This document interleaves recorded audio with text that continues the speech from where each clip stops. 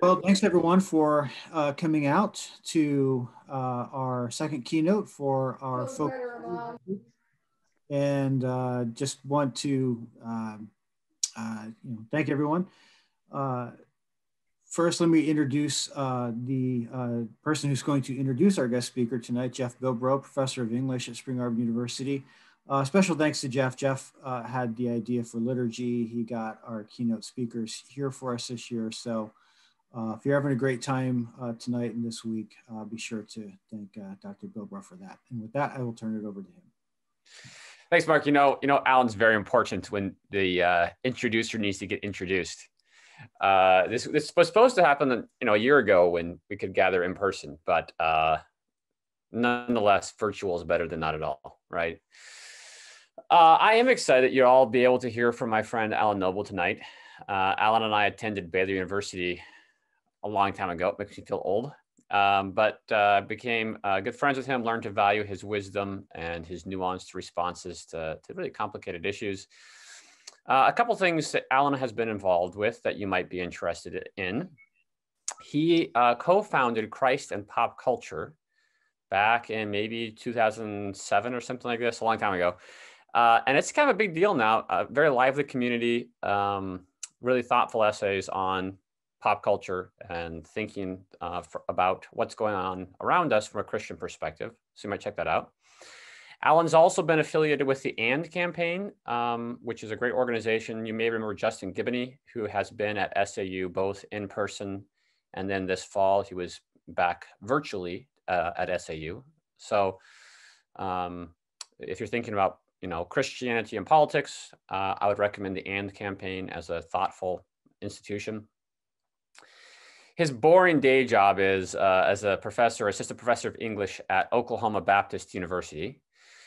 And in addition to lots of essays and shorter pieces, he's also written, I think I can say this, a couple of books now. Tim Keller, who is this random pastor you might have heard of, he once tweeted out an image of Alan's first book, Disruptive Witness, and wrote, "Best book I've read recently. No, I did not get paid, nor was I contacted to say it that. I mean it." So that's what Tim Keller thinks. He's actually right. And then Alan has a new book coming out later this year, You Are Not Your Own, Belonging to God in an Inhuman World.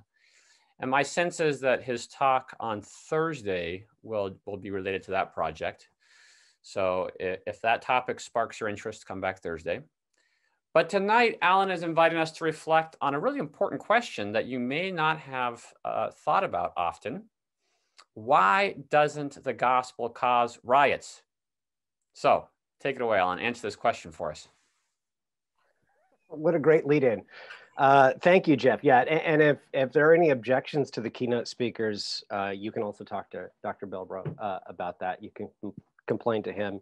I want us to go to Acts 19 and look at this fascinating passage in the New Testament that always, as Dr. Bilbrough said, shocks me and sort of confronts me and disturbs me in some interesting ways. So I'm just going to read this. I'll be reading from the NIV. I know that whenever a pastor asks people to go to, they always say, and I'll be reading from, so I want to do that.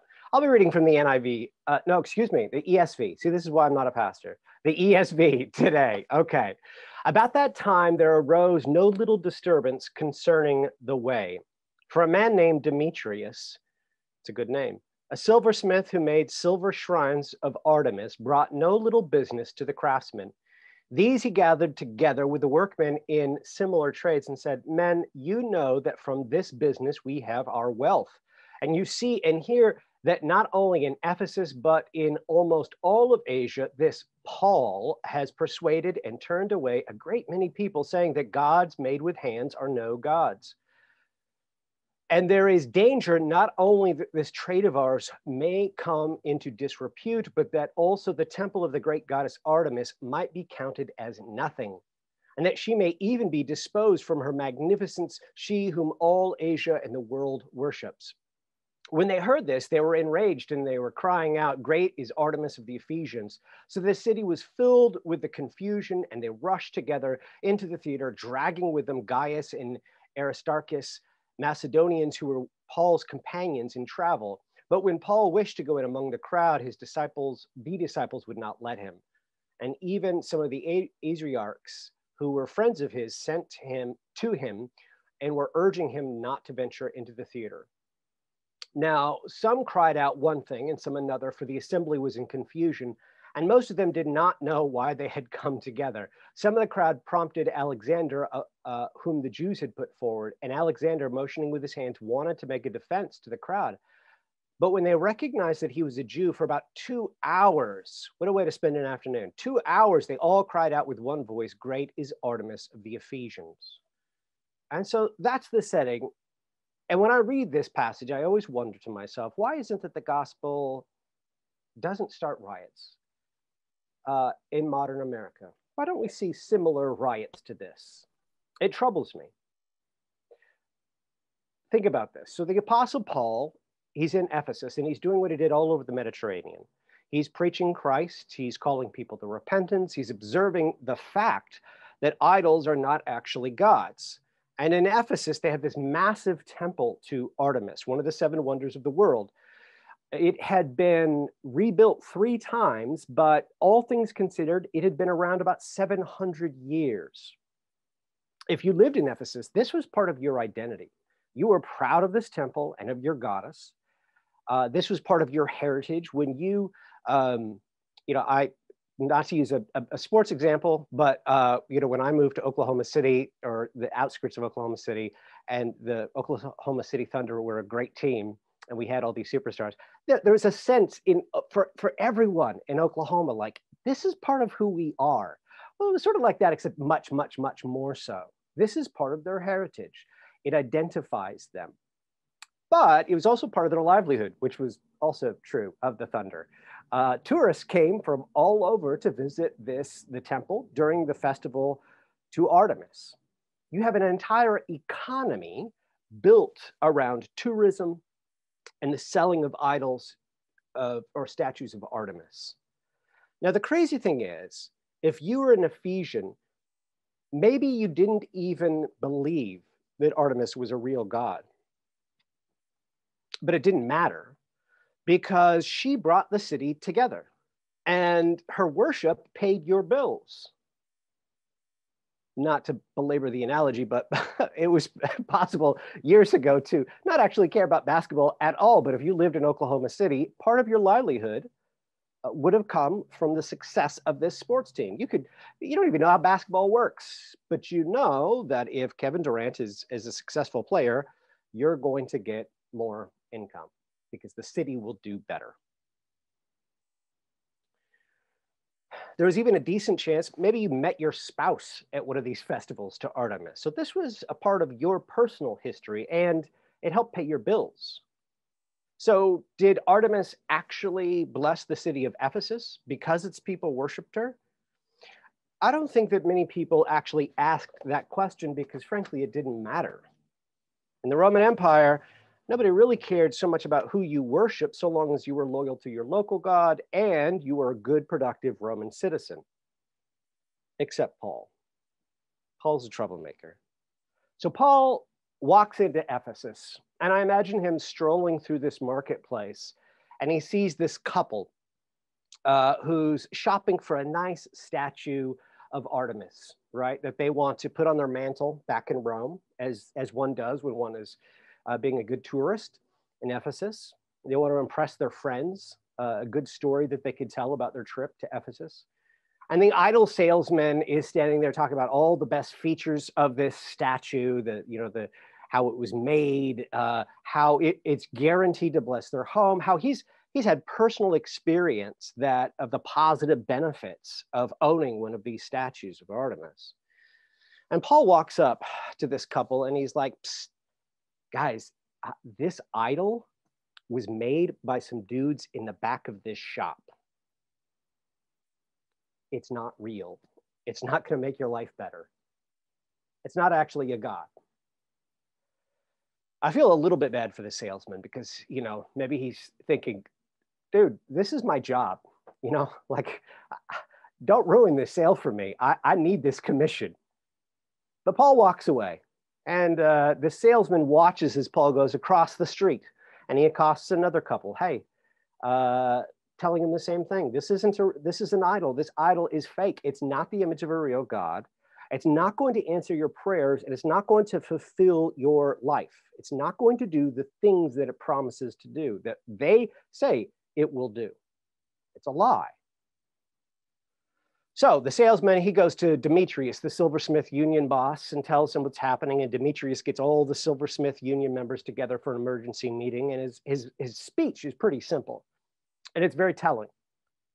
He's going to talk about Artemis as a god who deserves respect, but he only talks about that after he talks about the economics. And so what he says is essentially, look, selling statues of Artemis is making us wealthy. And then we have this dude, Paul, persuading people that our idols are a con. They aren't images of a god, and they can't improve people's lives. If we let this foreigner keep this up, we're going to go out of business. Our city's economy will crash. And, plus we don't want Artemis to be disrespected. This is our city. How are we going to let some dude come in here and disrespect our goddess like this? And so they riot. They grab Paul, presumably to kill him, because he not only questioned their goddess, he challenged their livelihoods. He upset their entire civic life. The basic way they understood themselves, their practices, their forms of life, their liturgies, they were all centered around the temple of Artemis. And when you think of Acts 19 in this way, it's hard not to come to the conclusion that maybe there's something wrong with us, since we don't have gospel-inspired riots going on. Which raises the question, why? Why not ever?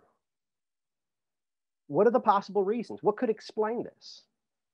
Well, does America, let's say, for example, does America have fewer idols than the Roman Empire? And I think we have to say, good grief, no, not at all. In fact, our industries, our science, our advertising, our technology have given us idols that are far more impressive than anything, Demetrius and his buddies, the silversmiths of Ephesus, could ever have made. So it can't be that. Well, perhaps Americans care less about their idols than the Ephesians did. But again, I think, no, that's not it. That can't be it. If anything, I think we have to admit that we are more convinced that our idols represent real ideals. We believe that our idols really will improve our lives and fulfill us. In that sense, you could say that we're more religious than many citizens of Ephesus. So what am I talking about when I'm talking about idols here, contemporary idols? Well, you know them. Wealth, beauty, sex, consumption. Let's pause here a minute and talk about consumption for a minute. The idol of consumption, which is the belief that if you just buy this one thing, you'll feel complete. Your existence on earth will be justified. The funny thing is, it's never enough, which is a characteristic of all idols. It's never enough. When I was a kid, I used to see these. I distinctly remember going to the grocery store. I went to Albertsons in California, Southern California, and we'd be waiting in line. And because they're good at selling things, these grocery stores would have this whole rack of garbage, trash toys.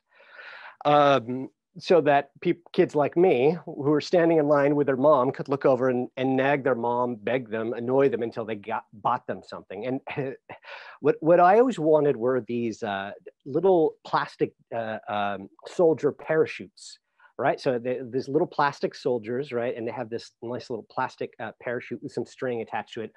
And I remember very distinctly feeling like, man, if I could get that toy, my life, I would be so much happier. My life as this, 5-year-old Alan or whatever it was, my life is incomplete because I just don't have this one thing. It looks so much fun. And the worst thing that could happen in those moments would be my mom gave in, right? Which didn't happen very often because we didn't have much money. But if she did, and occasionally it did, and she said, okay, I'll buy it for you, Alan. That was actually the worst because By the time I unwrapped it, I was already disappointed. But next Tuesday, when we go shopping again, I'm back in line, I see the toy and I still think, yeah, but maybe this one will make me feel complete, make me feel fulfilled.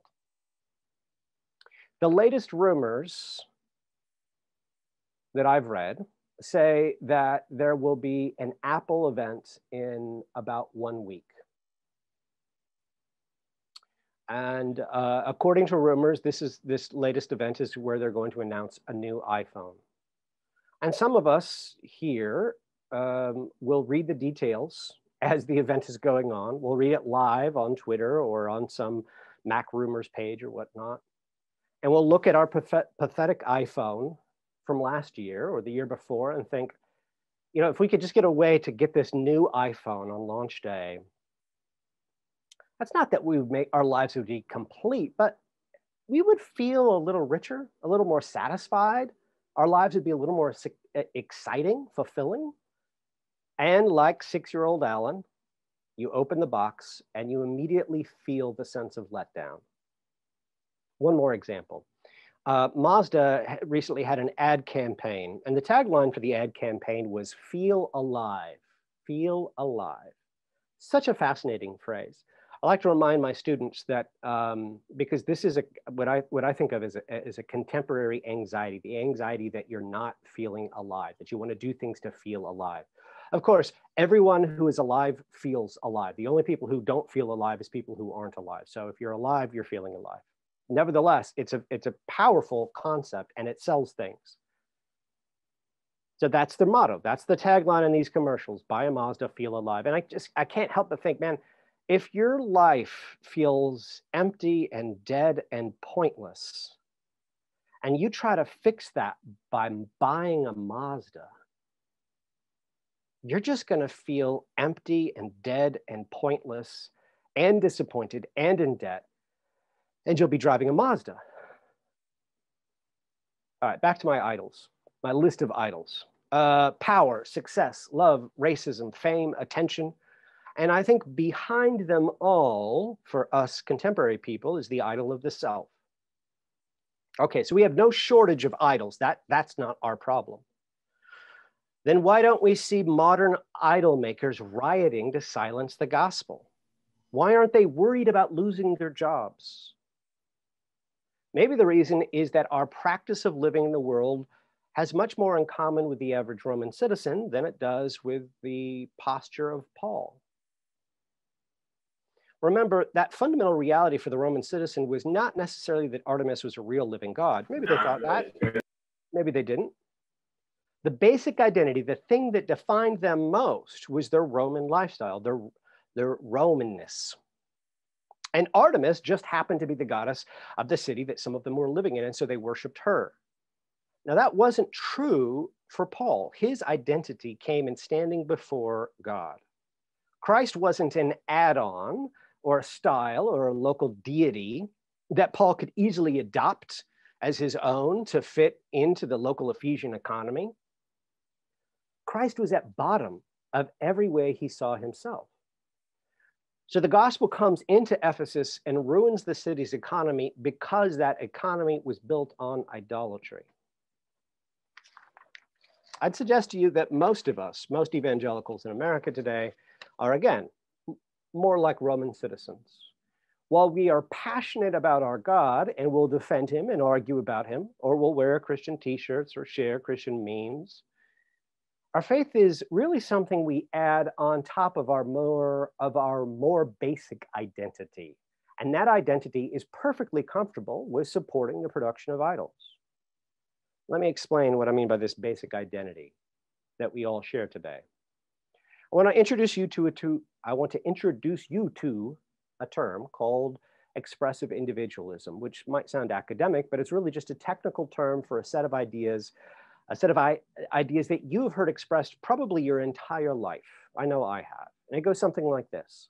You are a unique individual. Your mission in life is to discover who you are by looking inside and then living authentically to the person you discover there. You must be true to yourself and your values. You must pursue your passions and your dreams, because living for anyone else is a kind of death. Life is your story, and you want to tell a good one. You want to have fun and be successful. You also aren't afraid of decisions that hurt you, because you know from watching, let's say, television dramas, that even tragedy and suffering can make a good story. To live authentically, you have to express your identity, who you are. You have to announce it to the world. And you have to do so without fear of what others may think. In fact, you feel most alive, there goes that idea again, feel alive. You feel most alive when you find ways to express yourself, who you are, and the things you care about, and other people acknowledge and accept you.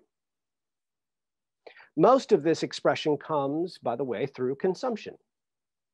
You purchase clothes to express your style. You purchase a car to express your sense of freedom or your lack of concern for the environment, or your concern for the environment, depending on the kind of car you buy, I suppose. You purchase certain music to express your vibe.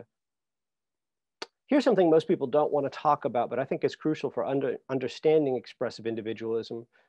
It's not a coincidence that expressive individualism is profitable for consumer capitalism.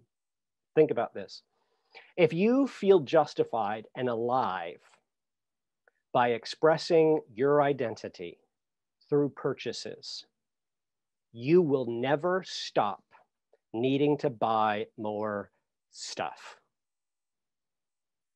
As long as you're alive, you will need to be somebody. And in order to be somebody, you'll have to shop. And that's exactly where we are as a society, addicted to buying more and more. Because the nature of idols is that they never fulfill their promises, and they always demand more of us. You can also spend large amounts of your day, in addition to consuming, you can spend large amounts of your day building your personal brand on social media, which is really just another way of expressing yourself. Instagram stories, tweets, Facebook posts, YouTube videos. The sad thing is that you should never feel a sense of joy when someone likes your latest selfie, but you do. Because it feels like they're validating our identity. I don't think anybody except the very, very naive, genuinely thinks, I should feel good that this person liked myself. I should feel that my personality, my personhood is validated by this like. Everybody knows that it's empty and hopeless to feel validated by likes or comments or retweets or whatever, shares on social media. But that little rush of contentment, that sense of peace, a momentary glimpse of self-confidence, it feels good. And we do it anyway, because I think many of us can't imagine an alternative. And that's how you get this strange circumstance, this strange phenomenon where beautiful people with massive followings on Instagram will unironically post carefully edited, perfectly staged photos of themselves with captions that say something like, be yourself, even when no one recognizes your inner goddess beauty. And we're like, tap, tap, that's true. Because we love the idea of not depending on the validation of other people, but we also love the idea of being beautiful and Instagrammer famous, because people will validate us. In fact, most people that we idolize collectively as a society are those who have made careers out of, think about this, expressing their individuality. So musical artists, reality TV celebrities, professionals, YouTubers. Some of us chase after that life itself or our own version of it in hopes that if we just receive enough public affirmation, our lives will matter. And we will discover gurus, self-care experts, life coaches, exercise programs, and self-improvement strategies that promise to help us be successful, that promise to help us express ourselves and be fulfilled humans. On the other hand, other of us feel hopeless, I think. Like we can never really compete in a world where everyone is trying desperately to be somebody. The competition's too fierce. So instead, we maybe latch on to a celebrity and live vicariously through them. I've seen this happen. Obsessively following their YouTube channel, or maybe we decide that our life is a tragedy. That's the narrative for our life. Our life is a tragedy. And so we surround ourselves with music and movies and voices that tell us how deeply unfair it is that our lives will never matter. And we find a community of hopeless people to commiserate with. Let me pause here and make something very, very clear. This is not a lecture about how young people today are the worst. What with their tweets and their TikToks and so on. That may be true, but that's not my point. Remember what I said, expressive individualism is the basic identity for most Americans today. So it's not just you, it's not even primarily you, it's everyone. So far, I've been using examples that I hope might seem at least somewhat familiar, but older people in this society really don't have it any better.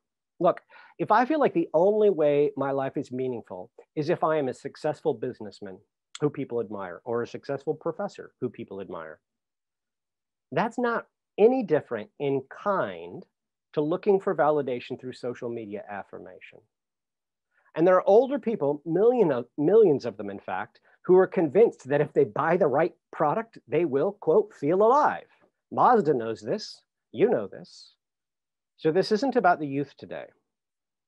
Let's imagine some possibilities. Take your auntie on Facebook, for instance. I don't want to talk bad about anybody's auntie, so let's just say maybe, just maybe, when she posts that stock photo of a sunset, which a very low quality image of a sunset, right? And there's a Bible verse on top of the sunset, and it says something about rising on the wings of eagles. Let's consider that maybe she's not actually trying to persuade anyone of the truth of the gospel.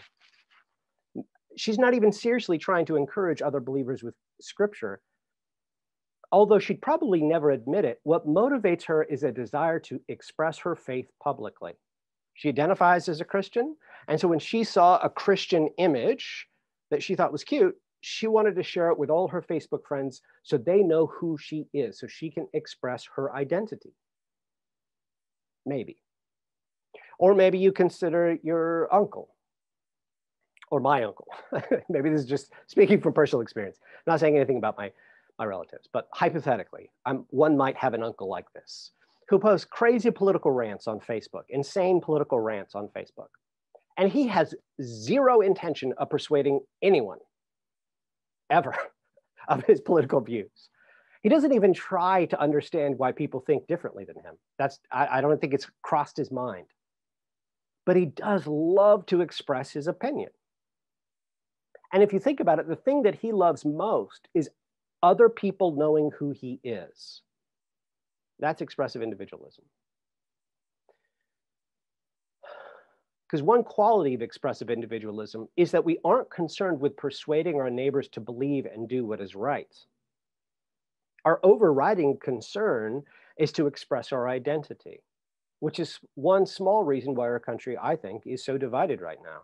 Nobody wants to persuade anybody else. They might want to coerce people, but they don't really want to persuade people. We just want to be seen arguing. Because when we are seen arguing publicly, then our identity is expressed. And we feel just a little bit alive, even if we don't own a Mazda. We saw with the example of your auntie, my auntie, somebody's auntie on Facebook, how faith in Christ can become just another preference, another lifestyle option along with things like music and clothing style and your political views, etc. So can you see now why we don't have riots over the gospel? If the most fundamental thing non-Christians and Christians in America believe is that our lives matter when we discover our identity inside of us and express it, primarily through consumerism, then the gospel's not really a threat. It can be effortlessly appropriated into the market. If our faith is really just another thing we express as part of our identity, then our neighbor doesn't need to be threatened by it. If I try to evangelize my neighbor, he can just walk away thinking, you know what, Christianity is, it's really working out well for Alan. Good for him. Personally, I've got CrossFit or Fortnite or, whatever.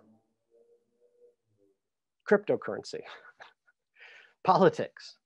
Meanwhile, I walk away from this conversation and I post on Twitter about how I witnessed to my neighbor, and neither of us risked anything. We both entered the conversation assuming that the other person was just going to express their preferences. I told him how Christianity was great for my life, and he told me how he really finds CrossFit to be fulfilling.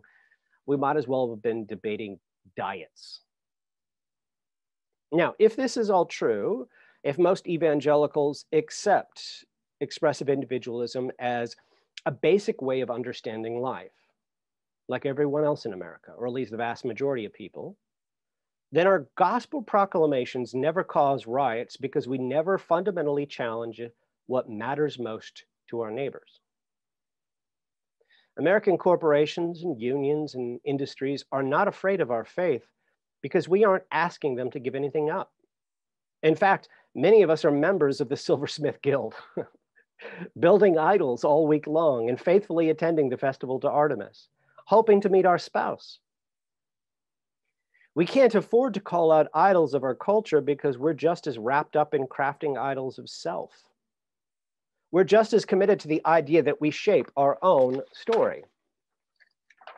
And that should be terrifying to us, by the way, because when you get involved in making idols, you lose your human freedom. Psalm 115 says this, verse 4, their idols are silver and gold, their work of human hands. They have mouths, but do not speak, eyes, but do not see. They have ears, but do not hear, noses, but do not smell. They have hands, but do not feel, feet, but do not walk, and they do not make a sound in their throat. Those who make them become like them. So do all who trust in them. I love that verse. Those who make them become like them. Building idols sounds like it could be an ego-inflating job. I mean, if you think about it. So I'm the one who's making this object of worship. That makes me kind of godlike in a sense. And I do think that many, let's say, lifestyle gurus or creators do have a kind of God complex. They do, as I imagine Demetrius of Ephesus must have felt. But when you make idols, the psalmist says, they remake you. The liturgy of idol making, the practice, makes you less human. You can no longer speak or see or hear or smell or feel. Why? Well, because an idol demands everything of you. The idol speaks, not you. You become like them because you can no longer use your creatureliness for the ends which God has made you, to worship him and enjoy him forever. To really see is to see the beauty of creation and the needs of your neighbor.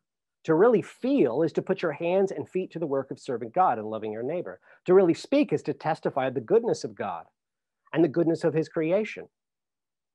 But in a life of idol making, our creatureliness becomes conscripted into the service of idol worship. So you only see things for you to possess or to dominate. You only feel the pressure to be more productive or more alive. And you speak only to let your identity be known in an indifferent world, none of which we were made to do. So then what could we do? How could we become like Paul instead of citizens of the Roman Empire? First of all, I'll admit, I don't think this is easy, because every other force in contemporary society is urging us to practice expressive individualism. We see it in a million different inspirational posters in grade school, commercials beg us all day long to give in to our desires and to stand out in the crowd by owning more stuff.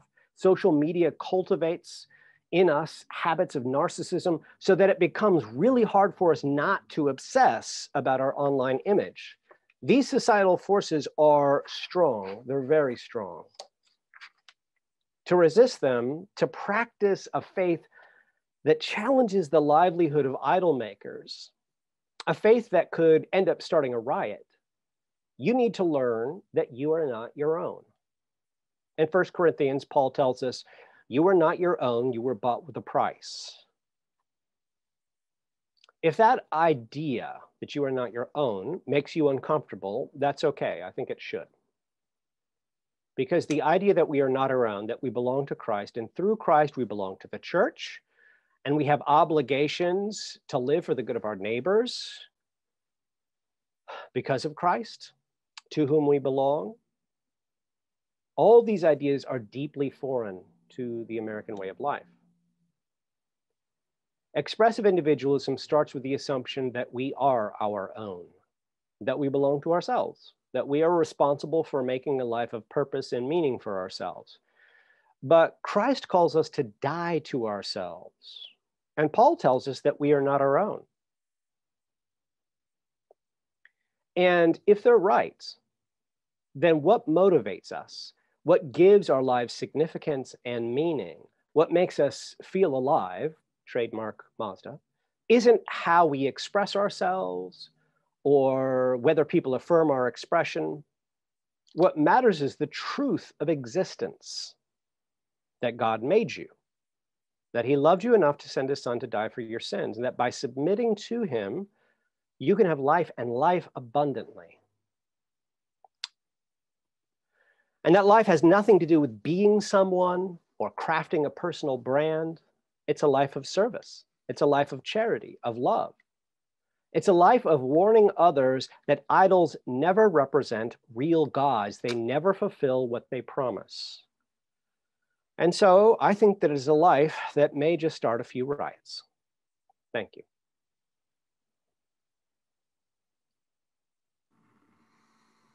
All right, thank you so much, Dr. Noble, for that good word.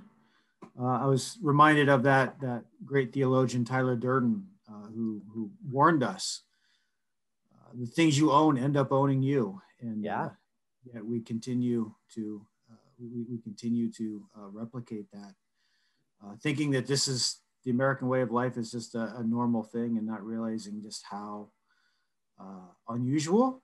And as you're suggesting, I think today, how obscene in many ways it is. And it's good for us. A call to liturgy is a call to step outside, if we can, of this consumer society and critically look at it and see how much we want to participate in it. So thank you. That was a great word. We want to open it up for questions now. So please, as questions arise to you, unmute. It would be great if you could show your face, maybe two. That would be wonderful as well.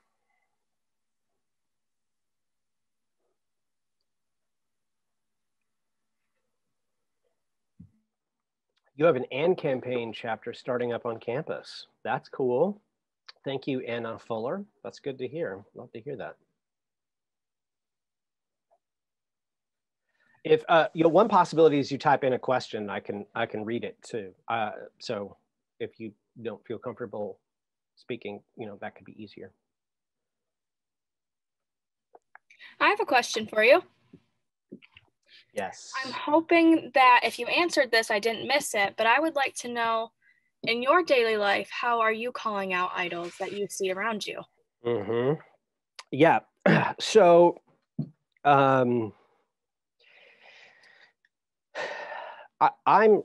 it's a little easy for me, I think, because I get to teach literature, and a lot of literature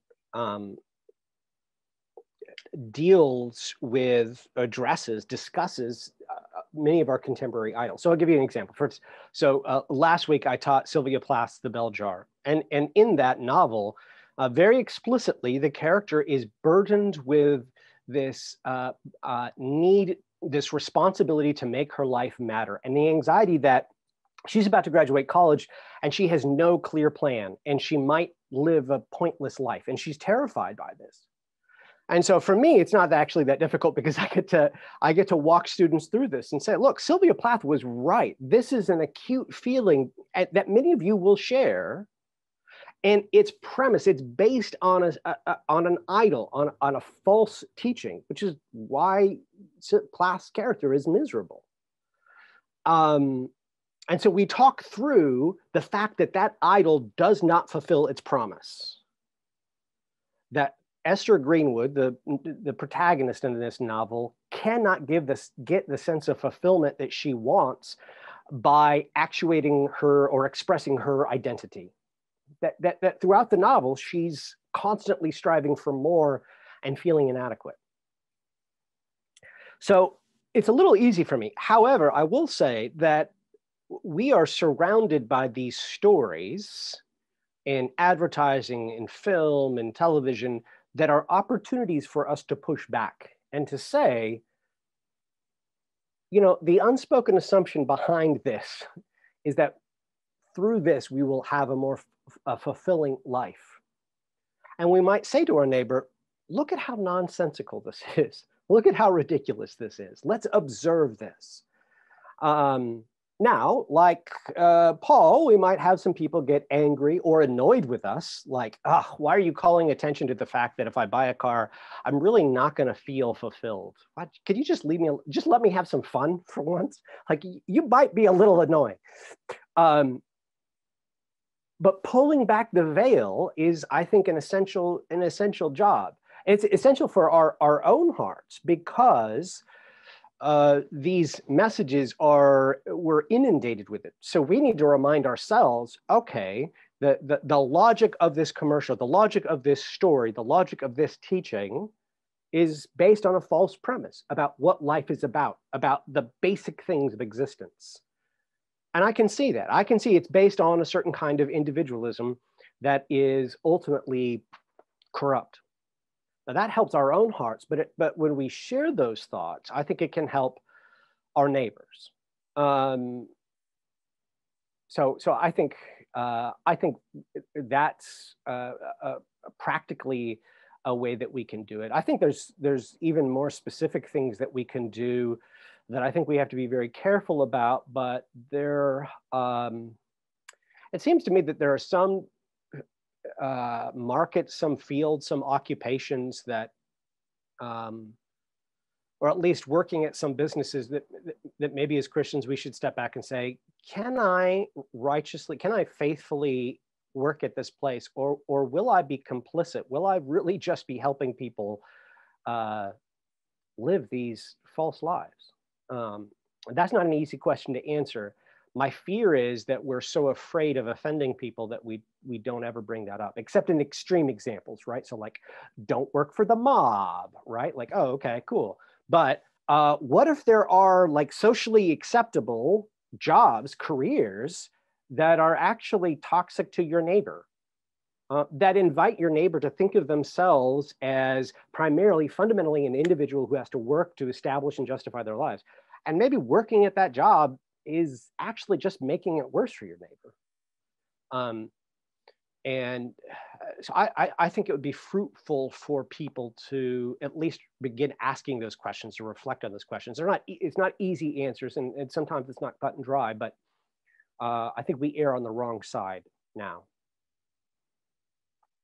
That's a good question, though. Thank you.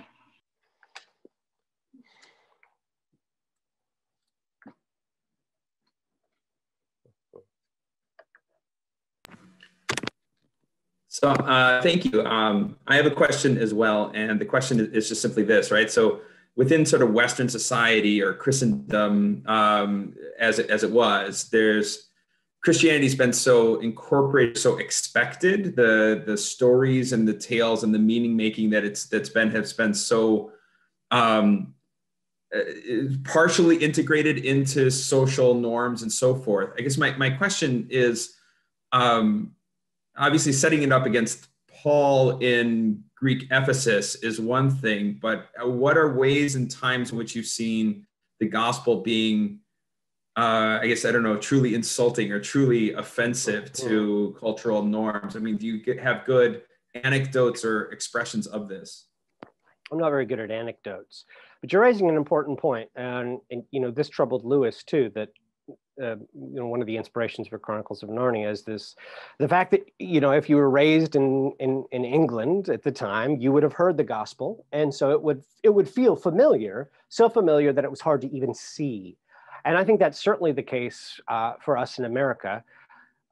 It's very easy. And this is one of the things I tried to stress, the idea that you can be in the church and really be committed, most of all, to expressive individualism. Most be committed to this idea that you've got to have a certain identity. So for some people, and this terrifies me, but I do think that for some of my students, the way they conceptualize their faith is primarily as a lifestyle option. So being a Southern Baptist is not about ascribing to a certain set of doctrines, let's say, but it's about a certain performance that they feel comfortable with in their particular community.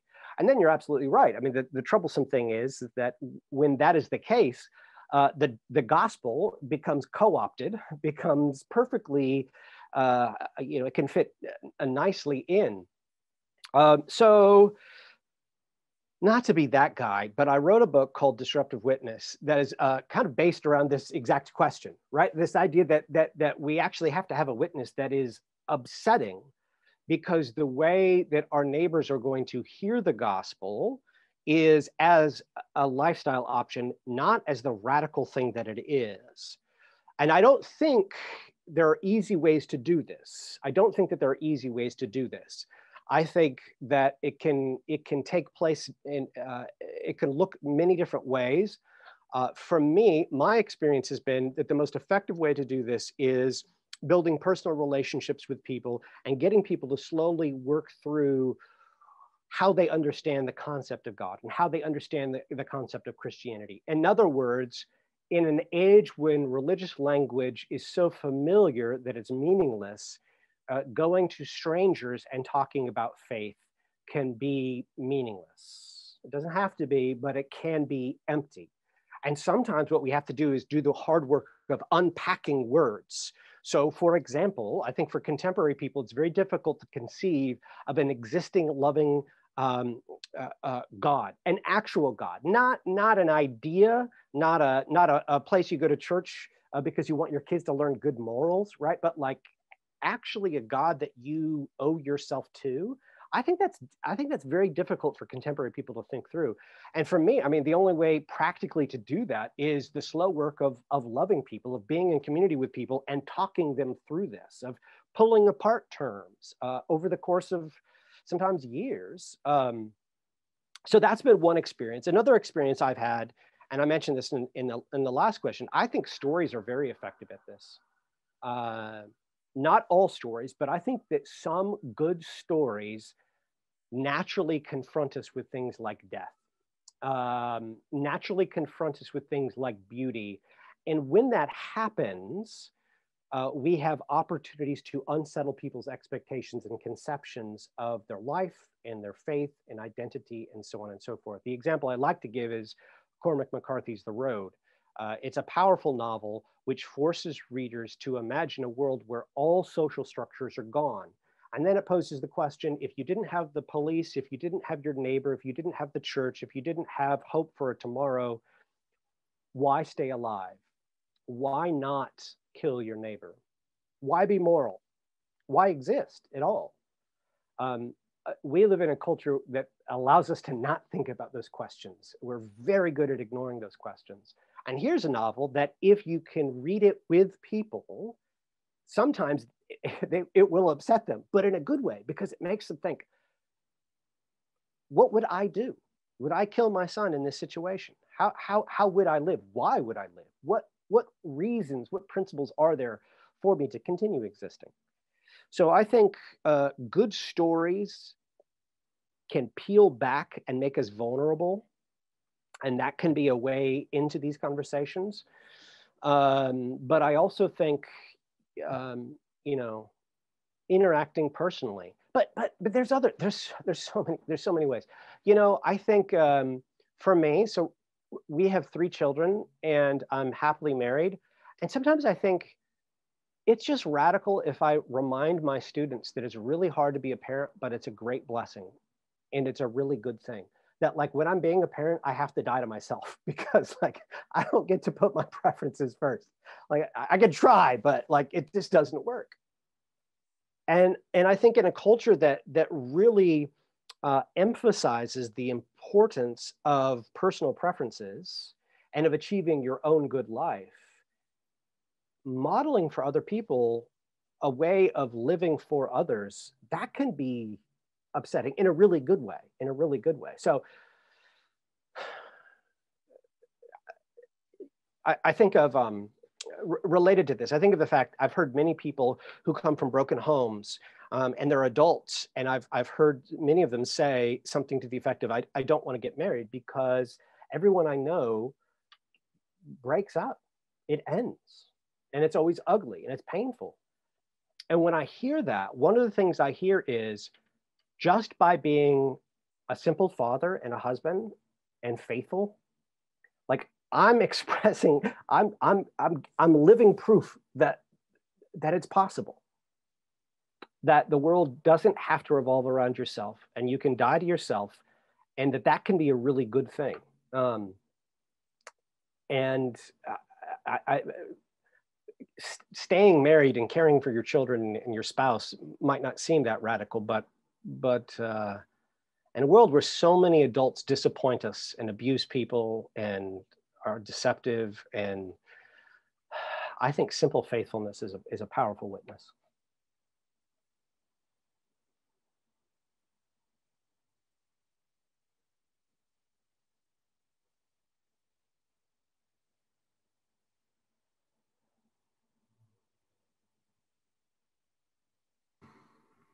I got plenty of time for questions here, so feel free to write them in the chat, or feel free to on mic and speak up as well.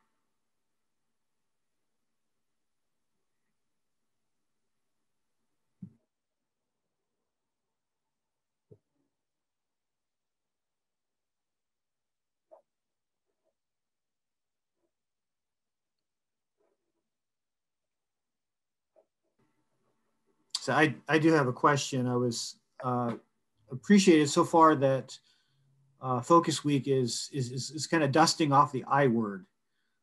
Is our second presentation in which we've heard the word idolatry. And I think it's such an important concept, particularly in an American context, because I think we are particularly expert at producing all kinds of idols. And all kinds of false religions from those idols. But to the first question that the student had about how do we kind of call that out in every day?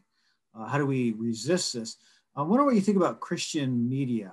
And I know this kind of goes to your editorship of Christ and pop culture, but we do have Christian radio, we do have Christian TV, we have Christian social media, and how effective, in your opinion, have these been at helping us to helping Christians to kind of extend this message of, look, the society we live in is idolatrous, and we need to be called back to that kind of first love with Jesus? That's a great, yeah. You know, there are pockets of Christian media that are doing really good work, but I do think that we have to recognize that in many ways, what happens, and it's very natural, it's very common, everybody else is doing it.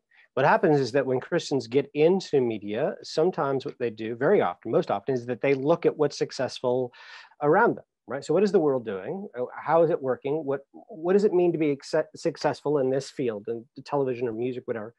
And then you do that, which does, again, make a sort of a kind of sense.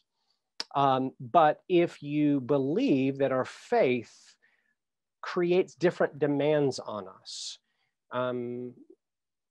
then you can't just unreflectively adopt what everybody else is doing, or whatever field you're working in.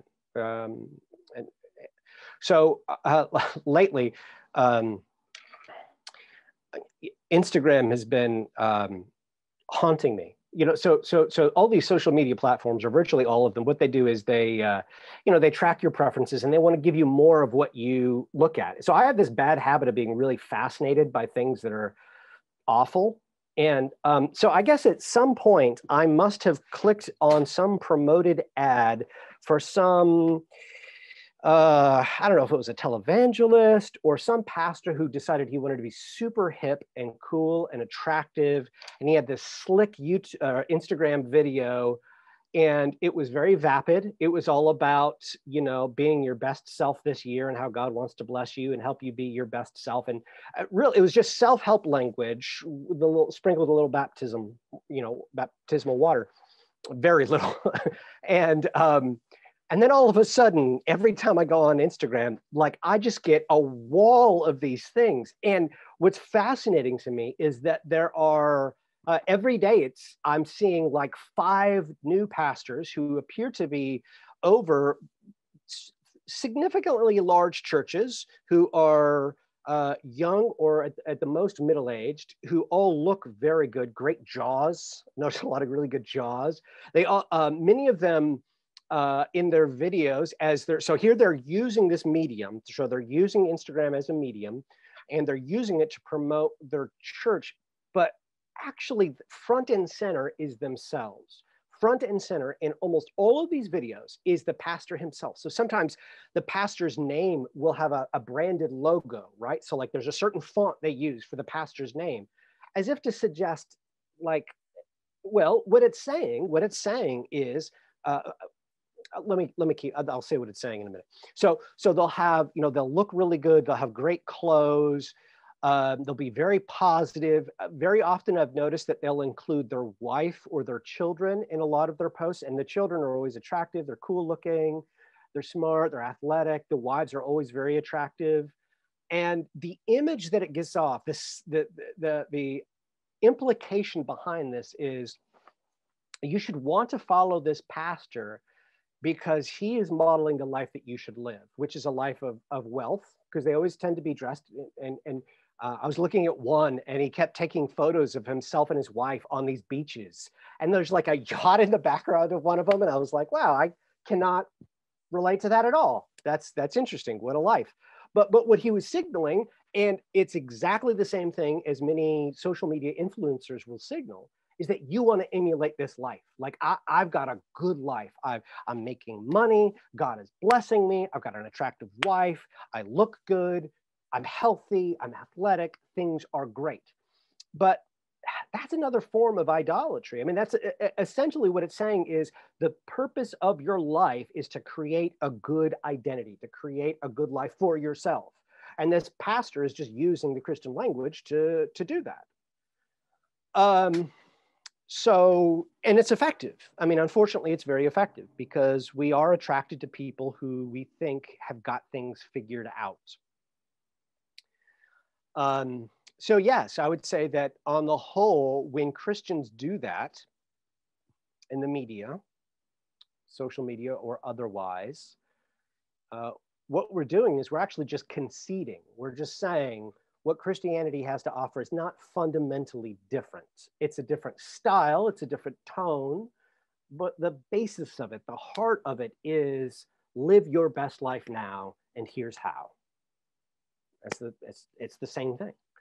And because of that, that's, you know, those are the things that really troubled me. I think when a non-Christian sees, let's say, a promoted YouTube video or Instagram video like that, if they were to watch it and they were to watch a self-help or a life coach video, they could use the same language, just take God out. And I imagine that non-Christian thinking, well, why? Like, why go to the church more? Like, why?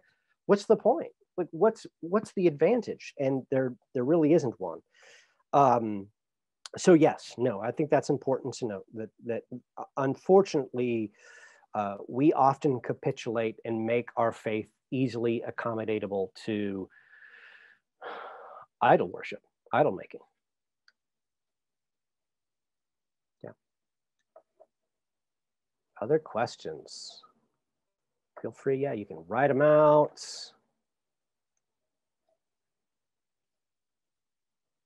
Or objections. If you think I'm wrong, that's fine. I've been wrong many times in life. I've been wrong today. I'm gonna be wrong tomorrow. Not on Thursday. So come back Thursday. I'll be right Thursday, but tomorrow I'll probably be wrong about something.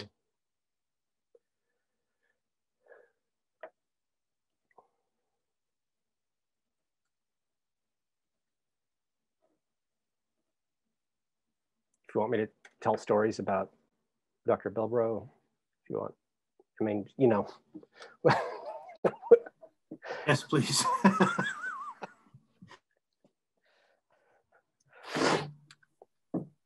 No, I do have another question.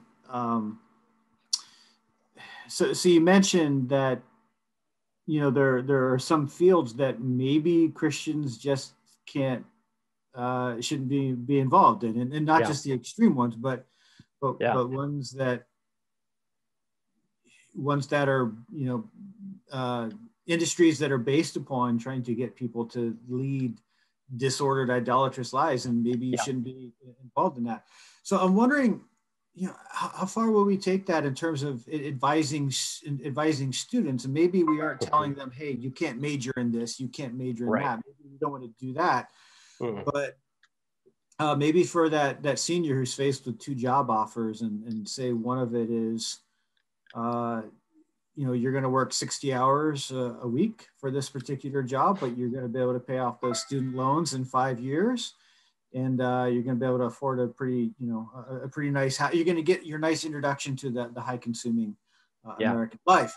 Or that person has maybe a 30-hour a week job in which they are going to take 20 years maybe to pay off that. House. But they are going to have time for, they're going to have time for a family that they can actually spend time with. You know, maybe they can't go on vacations, but they're going to have the time to spend with that family, and they're going to have time to be a part of a church. And should we be telling students, you need to choose that 30-hour job? So, you know, we have to be careful, I think, not to speak in absolute terms, but I think we go so far to the other extreme where I think most, you know, Christian college professors like myself would feel a kind of anxiety about even saying to a student, maybe you should think about that 30-hour a week job. Maybe it's better. Like even saying it as a possibility, I think makes many of us uncomfortable, because there's so much pressure, social pressure to think in terms of a successful life in very strict, very, you know, prescribed American terms. So I would say that we have a lot of room to lean into criticizing or inviting students to think differently before we even get to the place where we're being legalistic. Like, I think we've got a lot, there's so much space where we can just say to students, hey, your life is not about your career. That does not define you. So if you choose a career that takes you from your family, that takes you from your community, that takes you where you can't love your neighbor because you don't see your neighbor, you need to consider whether this is a way of honoring God, or whether this is a part of a system that is deeply inhuman and anti-Christian, because it treats you like a cog, which is not a Christian concept. Yeah. And I would say that, and I think different fields need to handle this, you know, differently. So when I teach students who are going to go on to teach English in high schools, I need to be preparing my students that when they go into some public schools, they will be pressured to think of students as, you know, test scores, for example, right? And part of what I need to impress upon them is that when they're in that environment, they're going to need to do the hard work of loving them Christianly, thinking of them as individual humans made in the image of God. And that there might be some schools where they are no longer able to faithfully serve without dehumanizing their students. And I think, you know, in marketing, for example, I think, you know, marketing professors have got to be able to say, there are ways of communicating the values of products without making people feel insecure and the need for things that they don't actually need. There are honest ways of doing this. You might not sell as much. It might be just really hard to be a Christian marketer. I don't know, but the fact that like we should be so afraid to say that is troubling to me. Like, we're not afraid to say like, well, you can't be, or most people aren't afraid to say, well, you can't be Christian and a porn star. Like, oh, okay, well, that's easy. Yeah, sure. But can you be a Christian and spend your life persuading people that they are inadequate and they'll feel alive if they buy stuff they don't need? Nobody wants to say that. So So again, I don't want us to slip into the absolute terms. I think we need to talk, person to person.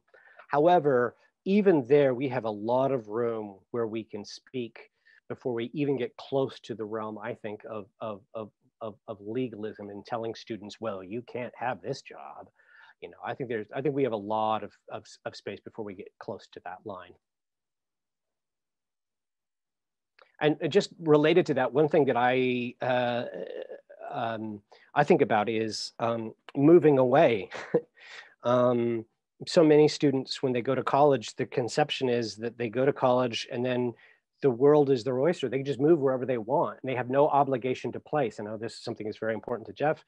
And something I've learned to care about is that a place matters. And so one thing I try to impress upon my students when they're coming for guidance counseling or what should I do with my life is I encourage them to ask, what does my community need? Now, sometimes you're going to need to move to get a job, and that's okay, but let's at least add that into the way you're thinking about it, because I think for many of us, we were not taught to think about that. We were taught to think you are a free entity, you are autonomous, you're floating, go wherever you want to find the fulfilling life you want without asking, what do my people need? The people around me I've been raised with, what do they need? So I think, that's another example of something where we can still allow, acknowledge that people have freedom to move from their homes, their hometown, but encourage them to think, well, what is this? Does this community need another doctor, or do they need another teacher, or do they need another plumber? What does it need, and how could I fulfill that need? Yeah.